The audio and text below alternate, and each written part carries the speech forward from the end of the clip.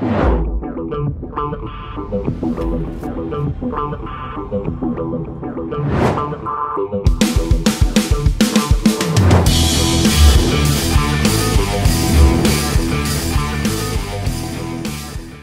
what's up, what's up, what's up? Todd Falcone here. Welcome to toddfalcone.com. Hope you're having an amazing day, wherever this day finds you. Wanted to talk today a little bit about consistency. So every year, and you may, if you've been following me for any period of time, you know that I poll my list, I poll my audience, find out, hey, what is it that you're struggling with? What do you feel that you need in order to be successful? And the thing is, when we went through almost 1,000 surveys from this most recent survey, this 2018 survey, and the thing that came up more than anything else was I need to be more consistent. I need to be consistent in my business. So I want to talk a little bit about that today, specifically in your network marketing business. And we're talking about being consistent. We're obviously talking about consistent revenue producing activities. I just can't get around to doing those things that I know that I need to be doing in order for me to make money, which is prospecting, exposure, talking to people about my products, my services, my business. So a couple things. Here's the thing. Two primary reasons why people procrastinate. Number one is low self-confidence relative to the task at hand. I don't really feel like I'm good at it, so why do I want to do it? I'll just keep putting off. It's not comfortable for me. It doesn't necessarily feel that great because I'm not really good at it, so why do I want to go do something? And then, of course, fear is all wrapped up into that. So that's one thing. Number two is I just don't like I don't like doing that activity. Now, you know, it's like prospecting. I don't really like, it's like, if you look at me, I don't love to just jump on the phone. I look at it like I get to go talk to somebody about how they can improve the quality in the direction of their life. So I think one of the things that you need to think about, and this is really important, the next time you're about to do something, but then you don't do that thing that you're about to do, let's say you're about to reach for the telephone and pick up the phone and talk to somebody, but then you don't do it, you got to ask yourself why. What's going on in my head here? What's the predominant feeling that's going on which is causing me to not act? You have to have some type of clarity in terms of why you feel like you're procrastinating or putting something off. And then the second part of the clarity thing is unless you know exactly what it is that you want, it's amazing. Here's the thing that I found, and you know this to be true. If you want something bad enough and you got your eyes on that prize, that thing that is, and it has nothing, whether network marketing or not, has whatever that thing is, that object of desire, that thing that I want to get, that thing that I want to buy, that car, that dress, that purse, those things, that trip, whatever those things are, you have such a clear picture of what that is that you always figure out a way to make it happen. It literally pulls you to that thing. So clarity pulls you to that thing that you're looking to get to. So do you have clarity with exactly what it is that you're looking to accomplish in your network marketing business? If you're lacking clarity, there's probably a good reason why you're lacking in your consistency. Now, to help you be more consistent, I'll give you a couple of suggestions.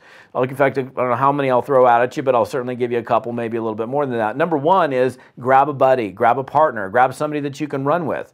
If you can grab somebody that's a teammate, that's a fellow person in your company, a friend in network marketing, you can go out together. Anytime you do something together, it always helps. So if you can spend even some time every single week working with someone where you're doing it together, it's going to make it a lot easier. It'll take some time because you know what'll happen, excuse me, is if you're not working with that person, then you're probably going to go right back to what you were doing before, which is nothing. But over time, if you consistently work with that person, maybe you make it a point to get together with your running partner for a half an hour a day, an hour a day, and you go, or a couple hours a day, or whatever thing that is that you plan.